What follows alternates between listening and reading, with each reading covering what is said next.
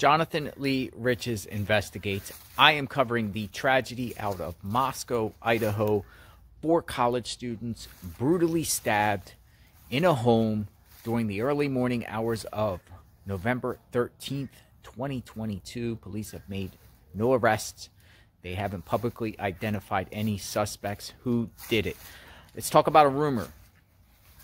Let's talk about a rumor going on right now. There is a photo circulating on the internet of one of the surviving victims, Dylan Mortensen, and she is wearing a pink ski mask, seen with a guy that's wearing a black ski mask, and people are saying this man with the black ski mask was seen around the home around the time of the murders in the middle of the night. I'm going to show you this post right now. So this post is widely circulating on the internet. Okay, so I looked at Dylan's VSCO page, and she's got a photo with her boyfriend on there both wearing ski masks. The right photo is the rumored ski mask photo that apparently seemed to be around the house at the time of the killings from Snapchat. So Quinn Kelly, who is the boyfriend of Dylan Mortensen, he responded to that, and he provided a little bit of insight, his version about that photo, and I'm going to share that with you here. So QK Trey at QKelly11 responded to a post on Twitter where someone was posting a photograph of 2 individuals in ski masks. One pink ski mask, one black ski mask. Now, QKelly11 is Quinn Kelly, the boyfriend of Dylan Mortensen. Dylan Mortensen, one of the surviving victims at the house. He responds, "For one, that ain't me in the photo. Never even put on a ski mask. And secondly, you can see the date that the VSCO photo was taken. The other photo is where I was that night." And he attaches a photo here, and it's a photo of Dylan's boyfriend, Quinn.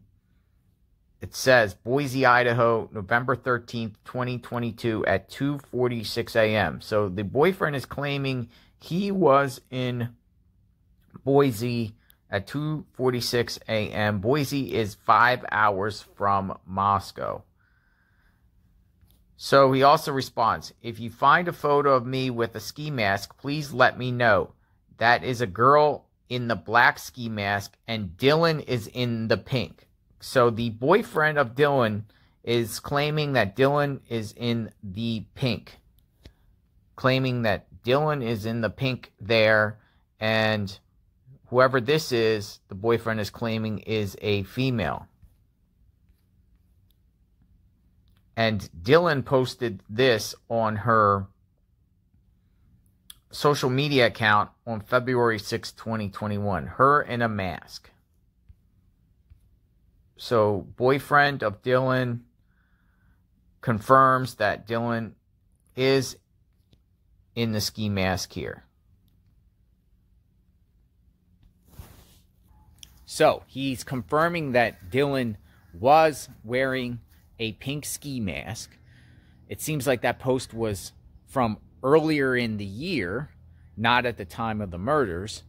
And Dylan's boyfriend, Quinn, is saying the other person in the ski mask is not a male, but a female. So I just want to show that and share that information out there, because there is people are circulating saying Dylan is involved with a guy who was seen looking in house windows or in the area around the time when the murders happened. It had to be both of them. Well, I wanted to provide some insight, not saying that Dylan didn't do this, and I'm not saying Dylan did this crime, but providing more insight about the ski mask situation. She was wearing a ski mask. So that's what's going on there. This case is unsolved.